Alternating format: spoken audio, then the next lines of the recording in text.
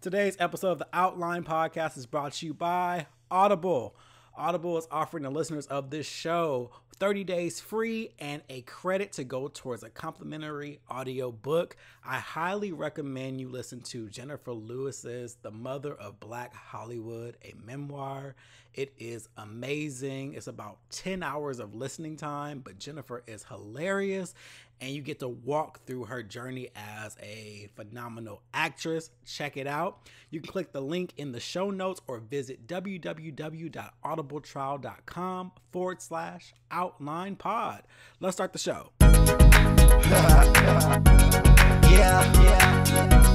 The Outline with Kevin Dwayne. Kevin Dwayne. Yeah. The Outline. With Kevin Dwayne. The Outline. With Kevin Dwayne.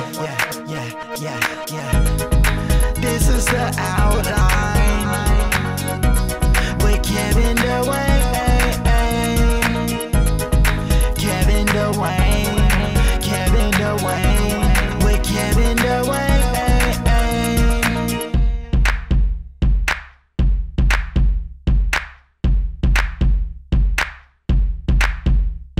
What's going on, you guys? It's the Outline Podcast, and I am Kevin Dwayne. This is your weekly discussion of what's trending in pop culture, the LGBT community, and a piece of encouragement for everyone. I have a special guest this week. Goes by many names. I'm going to go with writer, poet, activist, playwright. You didn't have that on your I know we're going to talk about that too. But I have John Collins here on the show today. Welcome. Hello. What up, though? What up? Thank you for joining the show today. Thank you for having me. It's a big week for you. Yes. We got a new book coming out. Yes. It's called God Ain't Call Me Fag. So let's talk about this for a second. So when I received the book, because I didn't know the name of it, Yes. it was just like, hey, check it out. Cool, we got the book.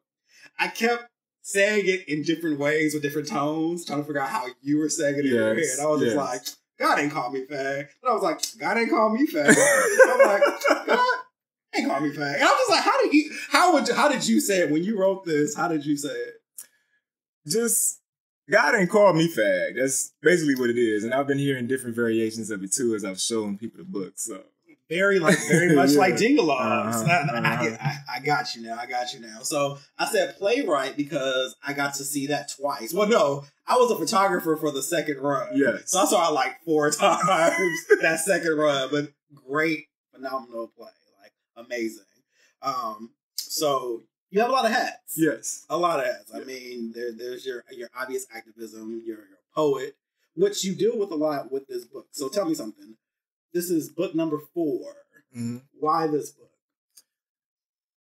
This book needs to be, I wanted to give a voice to to Black gay men who are struggling with their sexuality in terms of how do they think God sees them and their approach to just how they see themselves, in God's eyes.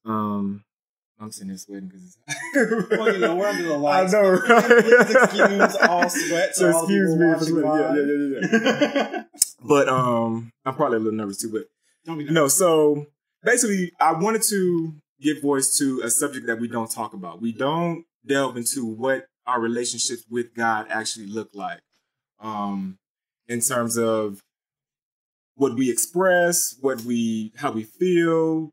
What we're going through, what we're thinking. We don't see that side of the relationship with God, that honest, when you're upset with Him, when you're upset with yourself. So I wanted to kind of give voice to that, speak to something that is personal to me because I'm a church boy. So very much so. Yeah. You said Kojic. Kojic. From what I read in the book. Okay. Yep. So in the beginning, because I try to read everything because I want to get an idea of what the overarching theme is. You said to yourself, what is written in this book is a departure from my normal writing style.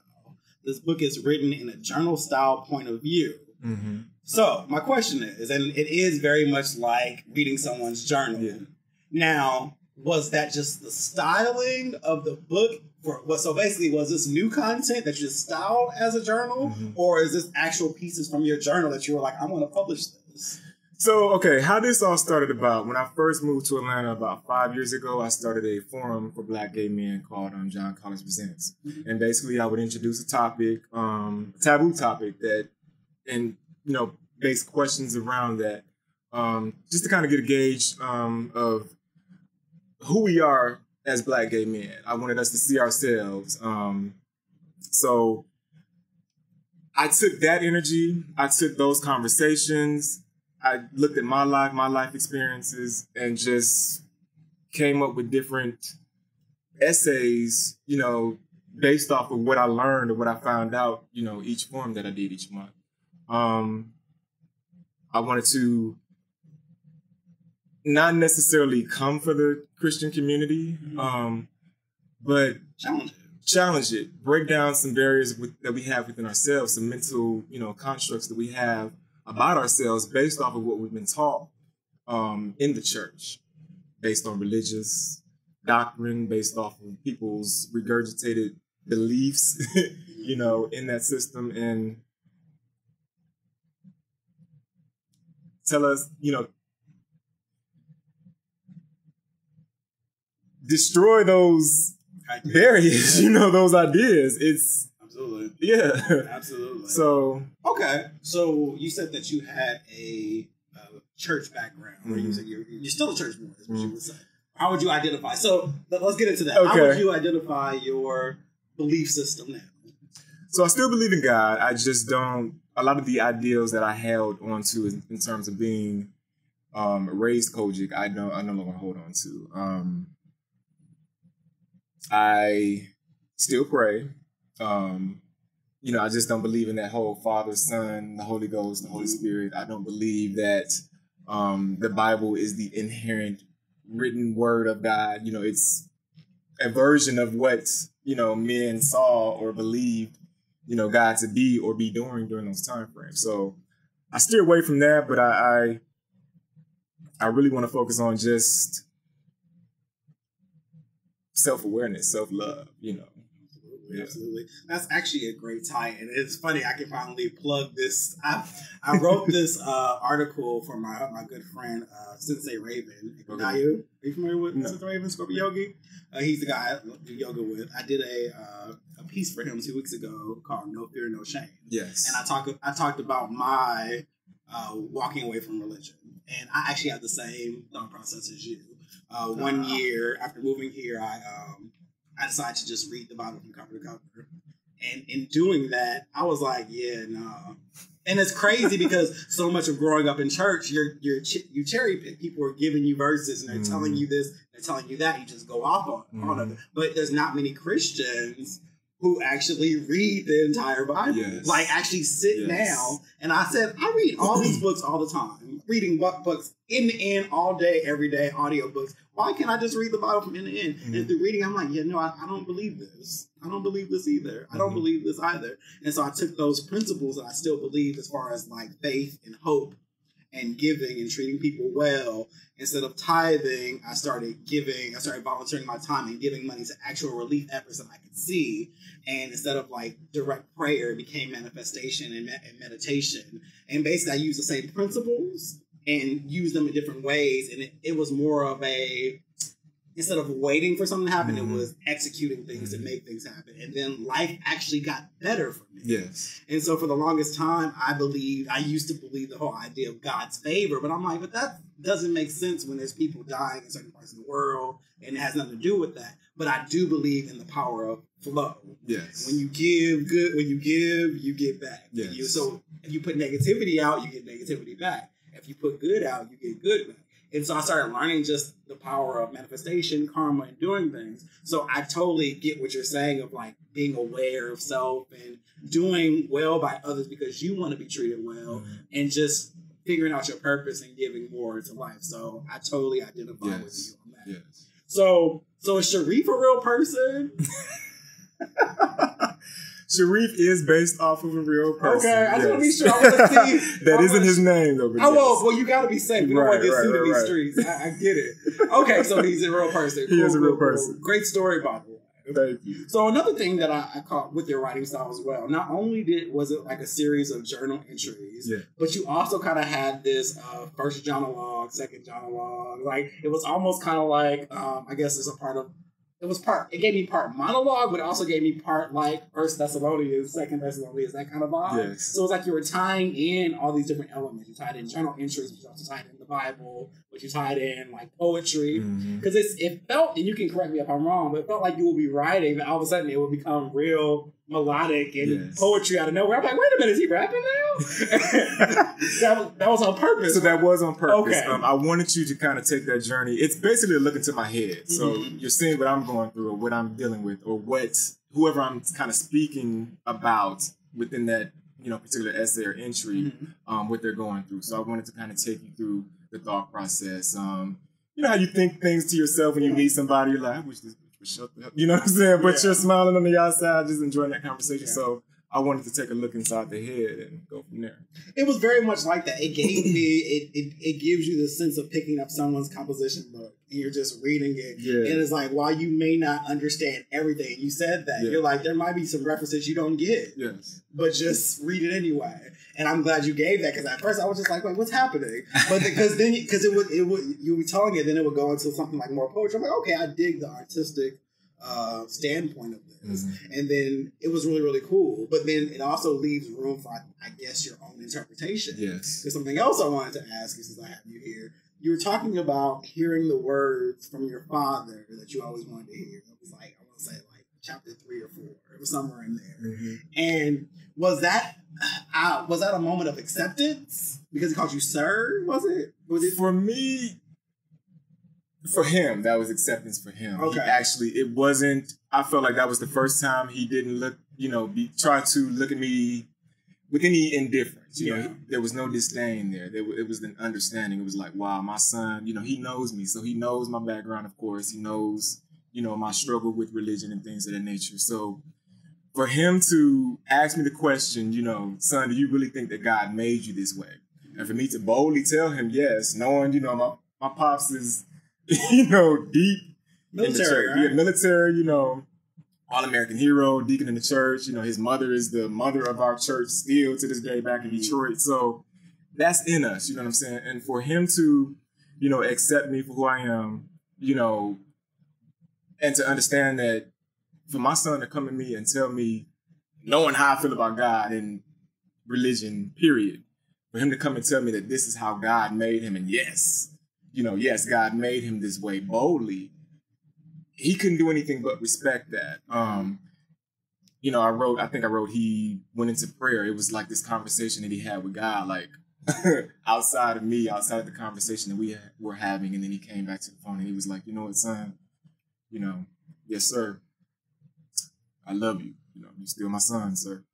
And that was, I was like, wow, It was powerful. Yeah. And I felt that in a way. Like I said, it's very much up to interpretation because after that, you did go into your mom. Yeah. And it's like a whole section of her. And you used this metaphor that I thought was really dope about taping over. I was like, that's a dope 90s reference though. Because I remember your mom had the soaps or whatever. You better not tape over whatever she has. And you had this whole kind of metaphor of taping over what you used to be to her. At least that's what I got from it. I'm like, that's super dope. And I was like, that's very clever how you did that. But I felt like there was more of a disconnect with mom than dad. Is that true? Or it felt like she took it a little harder? She still does to this day. Okay. It's something that we don't talk about. She acknowledges it, but not to the degree that my father does. Which is amazing to hear. Yes. Because that's a flip. Yes. That's a total flip of things. But. He and I can have conversations about it. When the Supreme Court decision happened, he was like, well, you gonna get married now, what's up? So he asked about my friends. He's met, some of my friends. And my mother, I've tried to introduce, I guess the gay side of my life to her. Maybe not indoctrinate her, but to just let her know, Mama, this is who I am, you know what I'm saying? But she doesn't, we don't talk about it. She doesn't want to, acknowledge anything dealing with homosexuality, and that's fine. You know what I'm saying? So yeah, allow people to believe what they believe, but at the same time, we can't lose ourselves in it. It sucks when it's blood, but you're just like, listen, at the end of the day, this is my life, and I have to live it. And it kind of goes back to that whole the cliche statement of like, do you really think I'm just choosing this? Like, you think I'm just choosing to deal with this type of vitriol?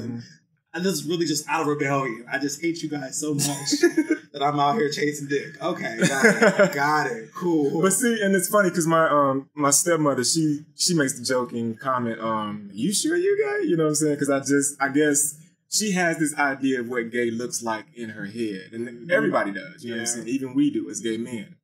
You know, and once you get past that, it's like, oh, okay. Yeah. You start to see the person for who they are. So I had the same experience with my mother when I came out to her. I was 19 when I came out to her. And it was literally learning lessons because I was fearful of coming out because I had an uncle, just like you spoke, you had an uncle too. Everybody had an uncle in the 80s. You got that one uncle? Right, I had the one uncle who died during the AIDS epidemic in 1989, 1990 on the quilt. It left a very bad taste in the family's mouth. Very bad taste. You say his name, people kind of freeze up. And, you know, they had all these different ideas of how he became gay.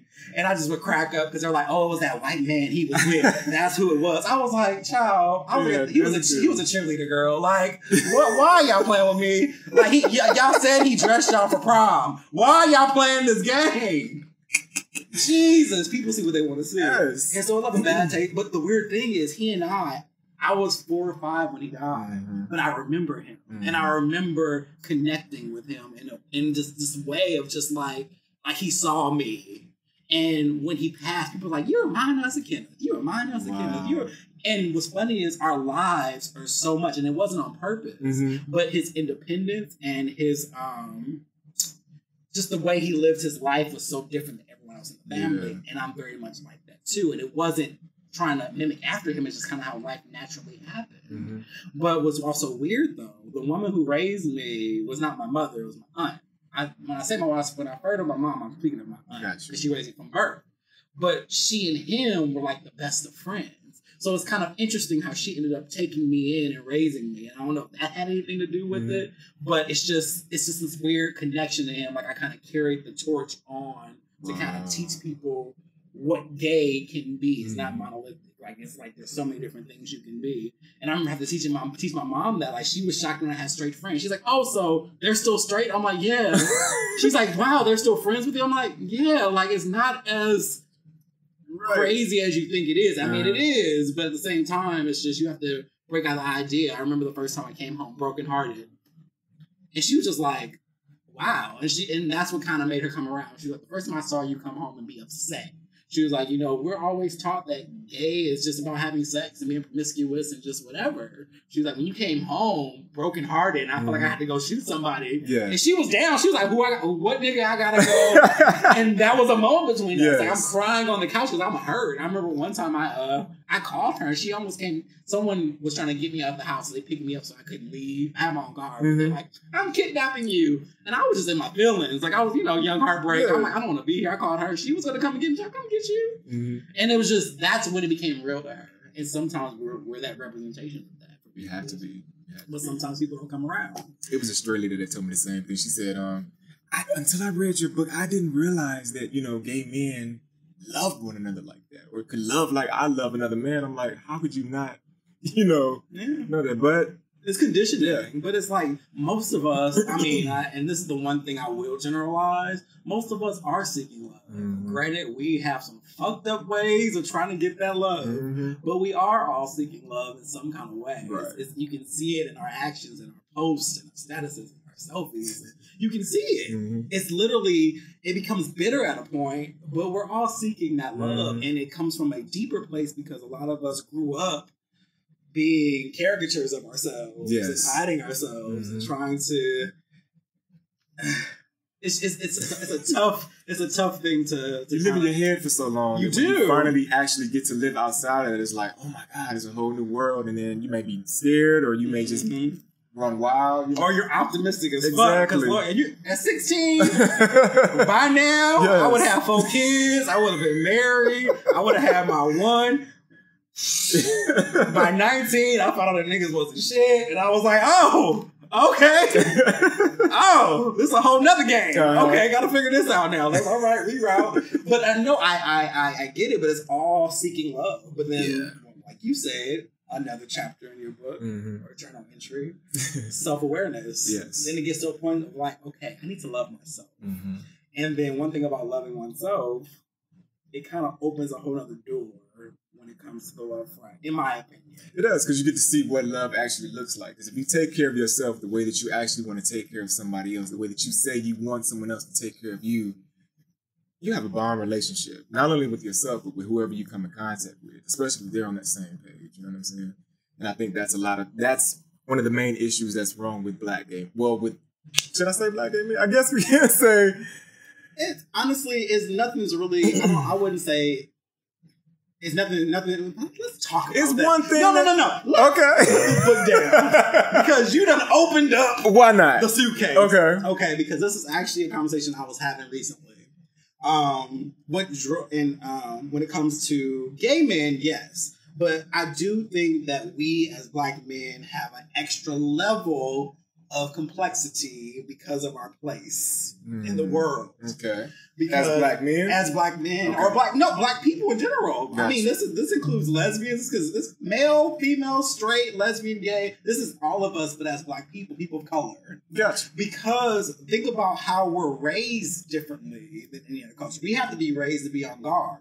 Think about going to the supermarket. What was the speech that every person got before going in there? Touch nothing. Don't ask me for nothing. Right. But then how many times you see other white kids just running around freely doing what they want? It was what it was. But that was their freedom, because that was their privilege. No one was ever going to call them out. But if you saw another black kid, that wasn't you, because your mom beat your ass, but you saw another kid, you noticed that everyone was alarmed by it because it's this black kid who's doing it.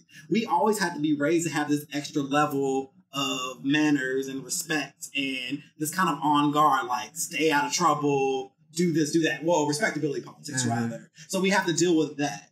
Then us as men, we have this heavy burden of masculinity, toxic masculinity put on us, where it's just like, you're not allowed to feel, man up, do this. I went to a predominantly white high school. I thought everyone was gay there. Because white men have a different... I get what you're saying. They have a different freedom of expression. Yeah. No one questions their sexuality. They're in there doing mock gangbangs and orgies in the locker room, titty twisters and mock rapes in the football teams, like crazy shit. Circle jerks were a real thing. And I remember the few black people in the school like, man, they gay. Yeah. What they doing? But that's how we're taught to have this extreme. We're extreme in all ways, though. We're extreme in our masculinity. We're extreme in our music. Like, we do all the runs. We do all the stuff. I remember being in high school, like, why do you guys do all the acrobatics and stuff? Like, what's that about? Like, it's just style. We like it. It's swaggy. Like, that's what we like to do. It sounds good. We don't like that basic sing the tone. And seasoning our food. We like to... But no, we definitely show out, because it's I think it's kind of our way of setting ourselves apart. But some of these behaviors can end up being bad for us in the end, though, especially when it comes to like toxic masculinity. Yeah. Like I consider toxic masculinity almost like a jail. It's like a prison. When people are trying to check me on stupid, trivial shit, I'm like, listen, you can be in that jail by yourself. In my world, I can twerk and play basketball. I don't give a fuck about whatever going on in your world. I don't have time to police myself like that. I'm living life, and I believe in having both energies. You know what I mean? So I think when us dating other black men, we're also dealing with a level of the communication tends to be very weak, if that makes sense. Because a lot of us, not all of us, like I said, I'll try not to generalize, but it's hard to. A lot of us were raised to not emote, but take action. It's all like, it's a lot of that. And so to raise a boy to not emote and not feel, but always take action and be a man and toughen up, and then get in a relationship and say, oh, you need to open up. You need to be more soft. You need to be more, it's a hard divide.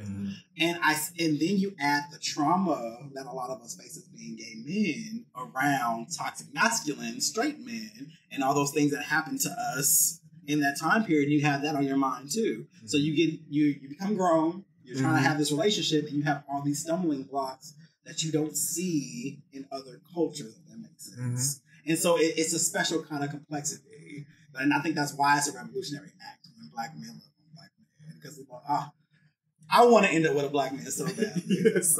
I tell people, I don't like the pink meat. I don't like the pink meat. Like, I really, I want to. You can't do the pink meat challenge. I don't. It's not my thing. I love melanin. I love black men so much. I agree but after dating for I've been dating since I was 18. I'm 32 now. So it's one of those things you're just like, one of y'all gonna do it. One of y'all is gonna work out. But you start kind of realizing the commonalities. And you start seeing it, and there's a lot of need. There's a lot of trauma that needs to be healed. And you also get to a place where you're just all like, it's not so much my job to heal you. I can guide you to where you can go to get it. When you get to a point where you're like, okay, I can't be everyone's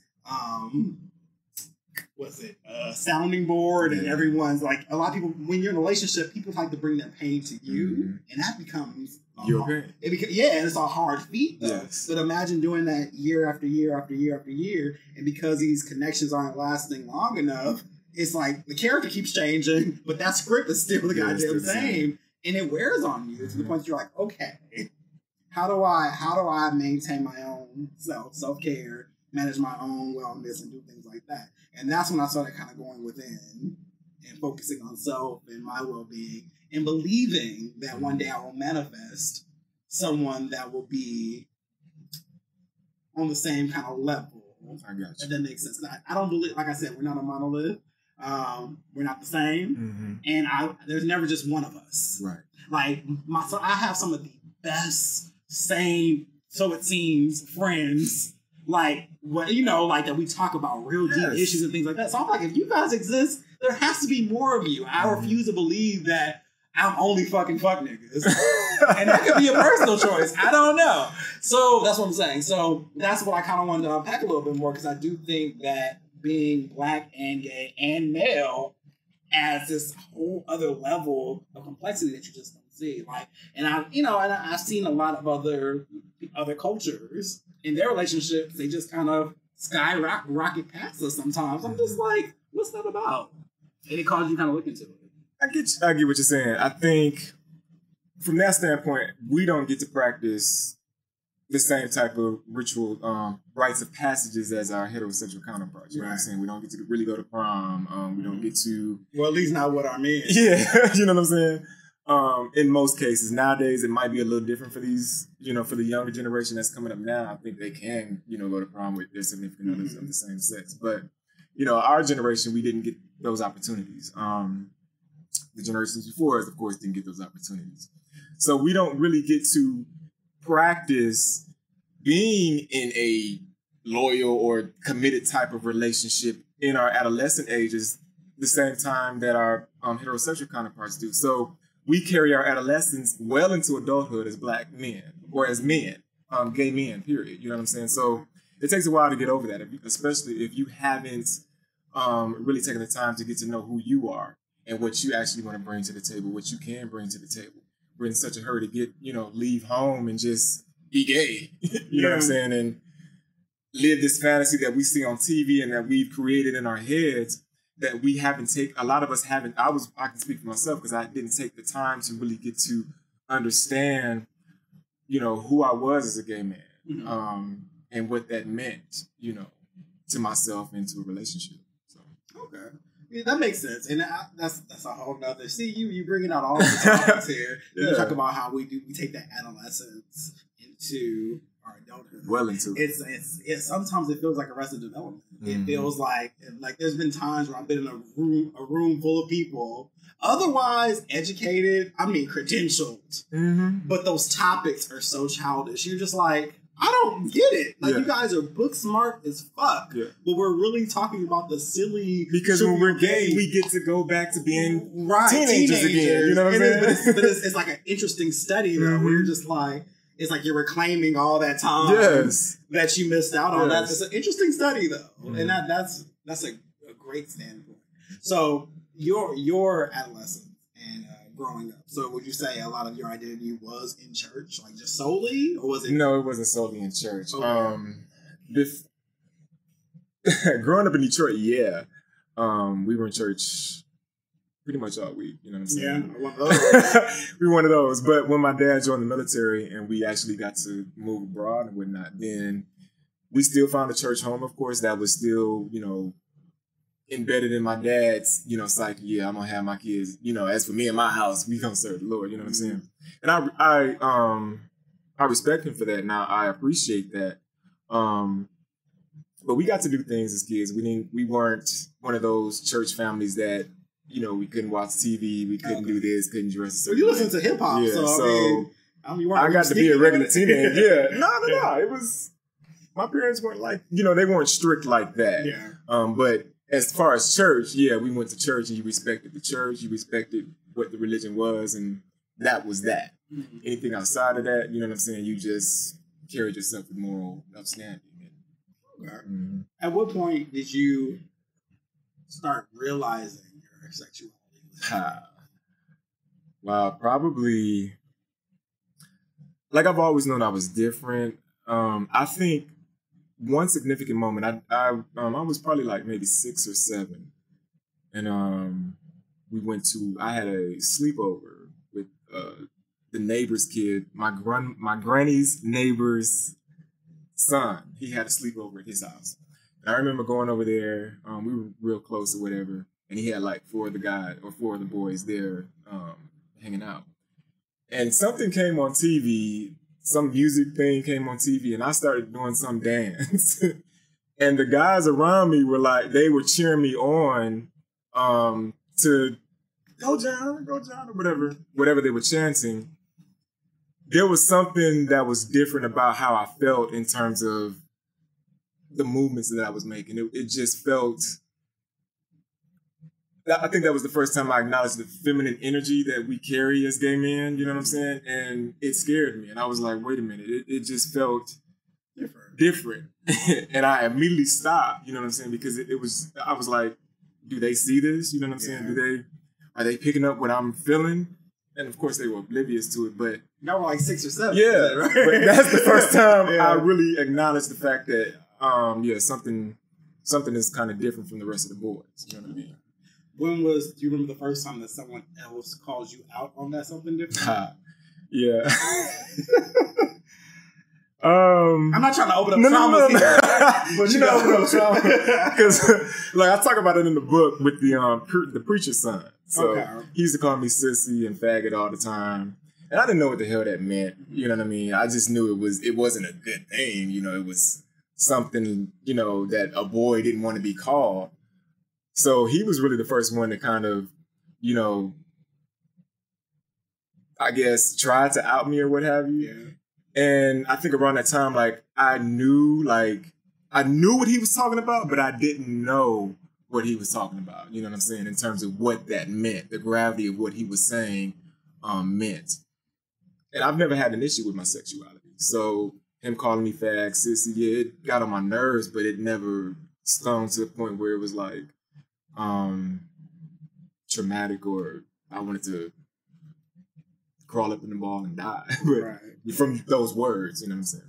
So yeah, no, I think my first time, I remember being different, of course. Mm-hmm. My first experience, I remember being in first grade and liking this boy. I think his name was Marcus.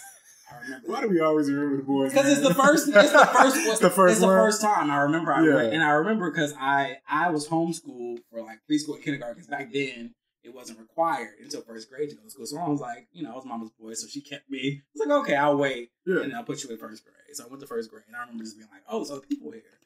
And I remember there was this one girl who called herself liking me, and she used to like chase me around. It used to drive me insane. And I remember telling my mom, like, this girl chased me because she likes you. I'm like, I don't want her chasing me. You're supposed to like it when she chases me.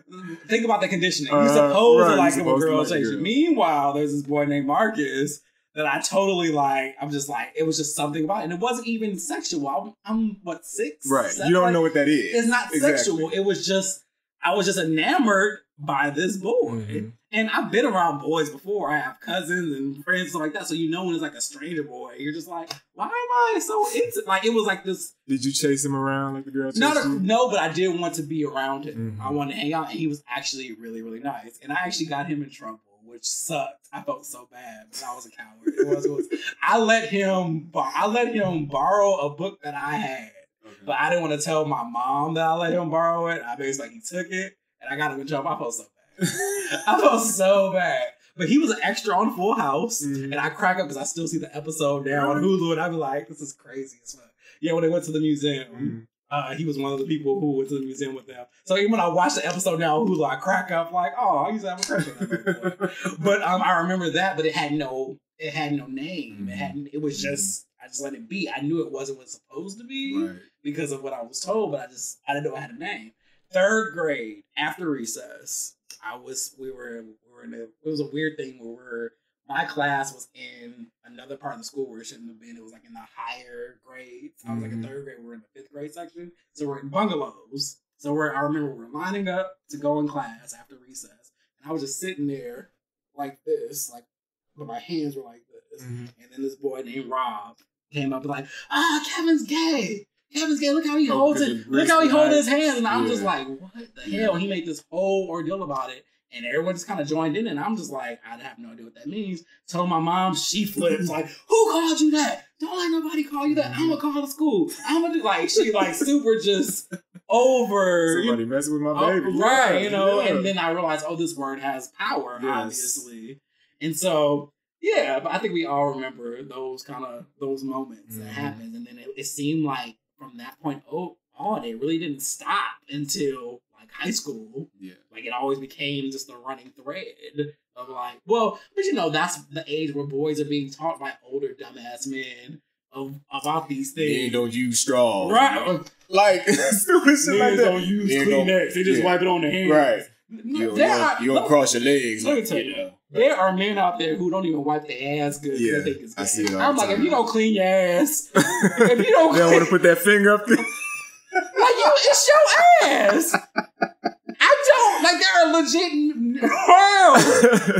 I wish I was lying to you. No, you're not. I know. They legit don't wash their ass good because they feel that's gay. It's your hole. Right. That should be your next book. It's your hole. Like, fuck. So, yeah, so those things are learned so young. And I know because my brothers used to try to do the same shit to me, but there was a part of me that just, it wouldn't stick to me. I'm like, that sounds like bullshit. Yeah. That sounds stupid. That doesn't make any sense. I was always the one to call out things. And then once I got a voice of my own, which was college. College is when I really started kind of challenging and being like, that's bullshit.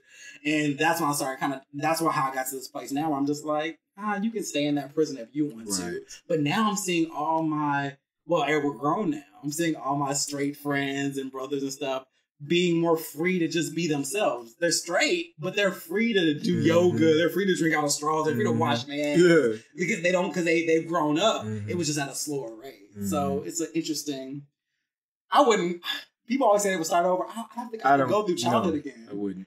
I could, children are assholes.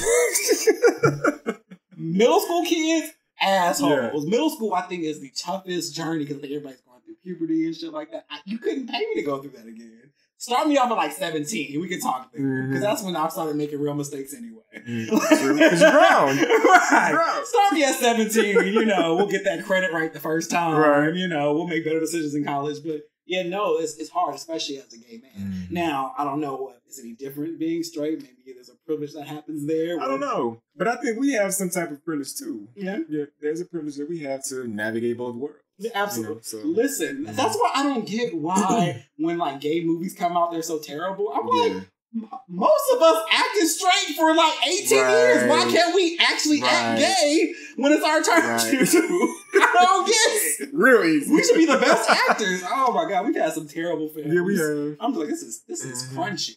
It should be smooth. So but.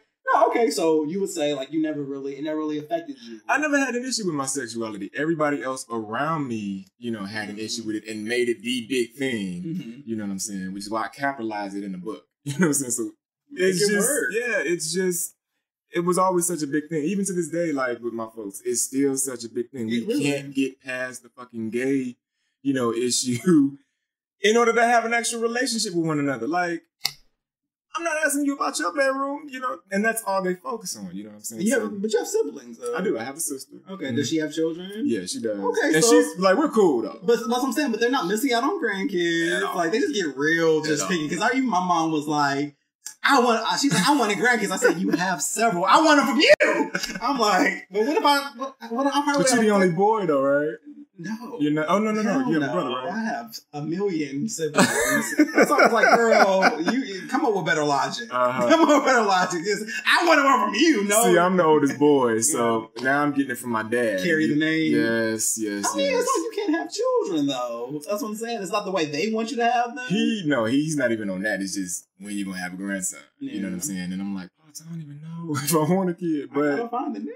You know that too. But this society, I don't even know if I want to bring a child into this doggone world. It's super tough. Yeah, it's interesting. I do understand that we crush ideals for people, especially our parents, especially our families, but that's their shit. That's not ours. And that's kind of the beauty of life too, is realizing this life is mine. Yes. And then when it's all said and done, I have to be happy with it. And I know so many people who stayed closeted, who went along the way their family went, and they're literally depressed and just don't enjoy life at all. I feel like it's almost a punishment in being closeted, if that makes sense. Because it's their punishment. It's a personal punishment. That's the choice. Exactly. And it's also like, I hate using the word coward because I know it's tougher than that. It takes a lot of courage, and that's why I don't give DL niggas credit. I can't stand when people act like I'm like, sir, you're the coward here. Don't talk to me about anything about I'm on. Nobody can clock me. Okay, so you're a coward. Yeah. Like, you got a whole ass family over here because you afraid to tell your mama that you gay. Get the fuck off of my phone. Yeah, that's what I'm saying. I don't do that, but I do know that it does take a level of courage. I remember before I came out, I went through reparative therapy because I was blackmailed by another family because I didn't want them to tell my parents. That's how afraid I was. So I know what it's like, but when you get that courage and just say, fuck it, I got to get my life back. Yes. On the other side of that is a huge, relief and joy. And so I always encourage it. Now, I tell people, don't fuck up your household. If you under the age of, 25 at this point, because not many people live alone at these day and age. But if you're at a point where, your livelihood is still under your parents and stuff like that, by all means, don't get kicked out of your home. Well, once you out paying bills and doing stuff, if you don't tell these people, I'm gay. Because guess what? They're doing their own thing and living their lives. Right, don't let them control you. Yeah, So. It's tough though. Like I said, it takes a level of courage. It does. But you have to get to a place where you're like, I love myself. And regardless if you're here or not, I still have to live this life for me. And you can't look at it as if you're losing people. They're losing you because they made the choice. You didn't make the choice. I never understood telling someone that they have to be something else to be around you. Yeah. I'm acting though. You're not paying me. I don't. Who am I doing this for? Yeah. And so, it's very interesting. Very, very interesting. So you say you're always cool with it. Now, now in the book, your parents found out. Yeah. Via leaving your notebook. Yeah. So So this book is kind of a callback to that journal that I burned. It was a journal that I started keeping when I was probably about 16, 17 years old. And that's when I first started writing poetry and just kind of expressing the whole idea of what this whole gay thing was. I was running late for school one day. My mama found it. She came up to the damn school and got me. Right, she said, I gotta go there right now. So all of her, whatever she was thinking. It seems so extreme. Yeah. You can't wait till 3 o'clock, mama? You couldn't wait till 3? At all. It was pizza day too. Just ruined all that. Man, that was a long car ride home. I'm sure. So she, throws the journal in my lap. Are you fucking man? And she just kind of goes in. Man. Yeah. Yeah. You know what I'm saying? You calling me a homo? You got me from school. Yeah. And that's how it happened. So So you didn't really get a chance to really kind of...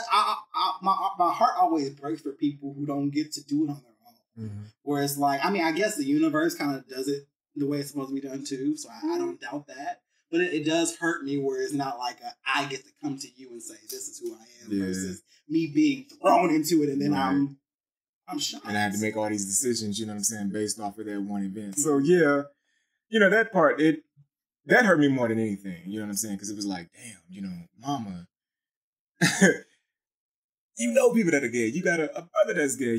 You know, it's just, how can you, you know, treat me like this or just curse me out like this? You know, I'm still the same Lil John that you know, knew before you found my journal, but it is what it is. So no, I did not have the perfect coming out story, and that's fine. I don't think any. You know, you know. And I think that's what I learned, because I'm from California, and I learned, though I had my shit there, I hear stories in the South and on this end of the U.S., and I'm like, oh, mine was a gravy train. Like, you know what I mean? Like I said, I got blackmailed by another family.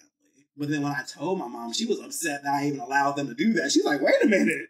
So you mean all this? So she was just upset at that part. Like, that's crazy. She's like, I still love you. I don't really care for that, but like, it is what it is. And that was the relief. And at that point, it became me teaching her things over time about gay culture. So is that when you accepted yourself, or did you? Well, yes, very much so. It was one of those things, like, I went through these stages because of religion. I went through these stages of like, fuck this, I'm gay. Now I'm sinning. Fuck this, I'm gay. Now I'm sinning. So I did a lot of back and forth. And like, every time I got my heart broke, oh, it's because it's sin. Like, every time I got done wrong, I got to get back into church. This is the Lord's way of telling me that. And so I did that until I got to a point where I was like, okay, I need to reconcile. You got to reconcile the two. And I think that's the hardest thing. I think that's why I appreciated the book too, because you talk about reconciling. You're like, listen, these are two things that aren't changing. I have a faith, but I'm also a gay man. And neither one of these are changing. So I need to figure out how to make you guys connect, you know what I mean? So, but yeah, I was definitely, after my mom knew, I didn't care about anyone else. Yeah, and that's generally how it is. It was just like, that's the big one. I mean, it didn't even matter at that point. And my dad was cooler than her. In fact, she lied on him. Well, I won't say lied, but she did with that. Oh, well, don't tell him, you know, he'll be really upset. He was pissed when he found out, and I didn't tell him. He was like, oh, she told me not to. He was like, why would you tell him not to tell me? Yeah. It became this whole thing where it's just like, stop speaking for people. Like, it is what it is. They're no longer here anymore. But I'm glad that I got to... They left this earth accepting of me. And that's all that really mattered to me. Like, it wasn't even a thing. It was never a thing. Like, it was a talk, and we moved the fuck on. When are you graduating college? How's the job hunt going? You know, it was all these things. Now, my mom didn't like anybody I ever dated. Ever. Like, that was not happening. Like, I could bring gay friends over. Yeah. Oh, hey! If she thought we were dating, I don't want them in my house. I don't want them near. One dude, she called me. Why? She's like, why is he parked in front of my house? I said, we're not even there. She's like, I don't want to park in front of the house. I said, you were petty. Why? Was it? Well, I thought she was just hating, just on the sense of it. But when we broke up, we talked about it. Because I didn't talk to her for almost 2 weeks because I was really upset. Because I was like, why are you being so evil for no reason? Like, he's done nothing. Like, I've done nothing. I don't get why you're being so stern about, no, I don't want him near the house. What? And then we didn't talk. And then finally I came around. Because, you know, black mamas don't come around. And you got to come around and be like, hey, mama, I bought you some cupcakes. You know? Ain't no, like, she can be dead wrong. You ain't going to get no song. Right. But I miss my mama. It's my mama. And so we were talking. It was after he and I broke up. She was like, Kevin, I didn't like him because he was afraid of himself.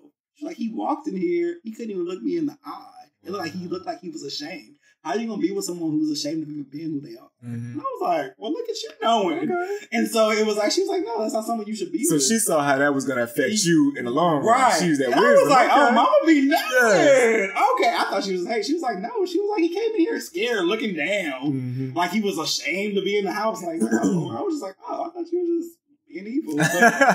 You know, and that's one of those things. And it's weird though, because he and I are actually good friends now. He's like, oh, and I told him, he's like, oh, that makes sense. And he's super out now. I said, see, if you would have been super out 7 years ago, you know, you would have been in the favor.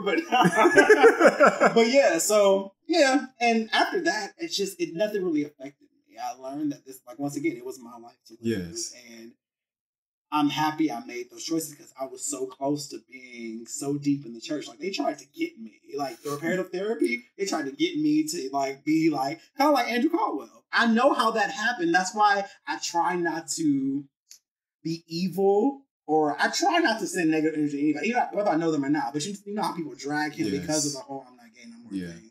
But if you've been in church, the pressure for that, especially when they know you're struggling with same-sex attraction, they try to get you to do things. I remember they were like, we want you to tell us where all the old clubs you went to, and we want to go up there, and we want you to go inside and bring people out, and then we want you to get on this thing. Like, they set you up with these platforms just so you can denounce homosexuality. Wow. It's just like that. And there's monetary things that come with that. Mm-hmm. That's what I'm saying. Dude. So it's so easy to fall into it. I could have easily fallen into that because you get into these communities where and that's in LA? Yeah. You get into these communities where you want to be accepted. Yeah. And I'm just like, that could have easily been me, and I'm glad that it wasn't. Because Lord knows I don't want to get dragged by the black community. No, ruthless. No. HR cancel. Yes. So, but that could have easily been me because I remember wanting to be accepted, but also feeling that I was in sin and feeling that way. I was just trying my best to be straight. So I'm like, if this was going to take to get my stripes. Then you feel like you're out of the loop with your family. Right. So it's like, but then they were all happy. Like, oh, Kevin, I'm so proud of you. I can get anything I want. But people. You're miserable inside. I was miserable inside. My entire senior year of high school I was depressed. Like, depressed. And then it happened a few times in college too. I remember I was celibate for a year. Ooh, Jesus. I had my first wet dream at 22. Because I wasn't masturbating either. Oh, wow. Okay. And one day so you were serious about it? I was trying. I literally was trying. And I got to a point, I'm like, I can't do this anymore. Like, I literally had a look in the mirror. I'm like, I can't do this anymore. This is not changing. I'm not changing. This is who I am. And it got to a point where I'm like... And see, I wonder how many of us go through that, because I had that period as well, where it was like, I just felt like I wasn't getting anywhere with my parents in terms of getting them to accept me or to love me the way I felt they should, you know, and I went to a church service and just kind of got lured into that whole, you know, that emotional aspect of, you know, you're sinning, it's wrong, you know what I'm saying? And they're speaking about it, but not saying it, you know what I'm saying? And you just kind of just feel like, oh, you know, you take on that guilt and that shame or whatever. And, you know, I went home and threw away porn. I threw away magazines. I threw away anything that was pretending to being gay. And I was like, I'm really going to, you know, try to I had to replace my Sex in the City and my Will and Grace. Yeah. I threw away all my house music, dude. Right. Like, and I bought it all again. Yeah. I said, I need all this. I got the better edition, bro. They had better box sets by then. But yeah, I did the same thing. You go through this purge. Yes. Because that's how I knew. I said, God, if I'm doing all of this, if I'm doing all of and this, you still feel the same. And what's the point? What is the point? Mm-hmm. But then I started grappling with it. I'm like, how can an all-knowing, omnipotent God who knows everything, all that shit, free will or predestination, whatever you believe, then put this on me and say, oh, you chose it. That doesn't make any sense. Right. You get to a point, you're like, okay, logic doesn't work. It's beyond that. Right. I'm here to teach you all the lesson. Mm-hmm. That's what it is. Mm-hmm. Because I'm not trying to put people out too much. But the family that kind of blackmailed me had something very common to the gay community hit their home very hard recently. Mm. Which lets you know that it was like a textbook case of projection. Gotcha. So obviously, while you were hiding your shit, you were putting it on me. Like I said, I was there to teach them a lesson, not the other way around. Mm-hmm. It wasn't about converting me. It was about me showing you what freedom looks like.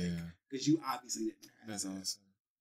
And so, yeah, you got to look at it that way. We all have a purpose. It is not to be in the box that people put us in. And that's the craziest shit. I think from the time we're born, it's like, what box can we put you in? And it's us literally just tearing that shit down. Like, no, let me be who I am. So, sheesh. So, let's move on to your towards the latter part of the book. You start talking more about, I guess. I mean, you talked about BGC. I said, listen, roll back. Yeah. Like I'm seeing the blue screen right now with the little basketball player. Yeah. Those men who don't exist. Yes. Hyper masculine hat with the chain and the do-rag. Back to B-Boy Blues, kind of, yeah. Man, but let's talk about kind of like those experiences. Like, this is more, would you say college age? Or what would you say? BGC, well, for me, military age. I was in the military, so Navy. This is probably during my Chicago phase when I was on the whole BGC tip. Mm-hmm. what do you want to know? What was your name on there? What was one of your names? I don't even remember. Those names just be scandalous as fuck. Right. I don't even remember. Probably like Hot Johnny or something crazy. I don't know. You put mask in there. No. You can always tell the old heads, like when they talk to you in current times, they be all like, oh yeah, mask. Cat here, checking you out. Who says that? Who says that? What does checking you out mean? Like, it's such a throwback. I'm like, oh yeah, you still got an A for A profile right now. I can tell. Right now. But yeah, no, I just kind of wanted to kind of progress. So, what was that journey like for you once you got to this place? Were you always, you see you didn't have a problem with it, but were you discreet with your endeavors, or were you kind of in the Navy? Yeah, I was discreet, but folks knew, like, there were. Every command I went to was at least a couple people that knew that I, could trust and talk to. It wasn't anything that I've never hidden my sexuality, which is the crazy part. It was something that I just always, accepted. This is who I am.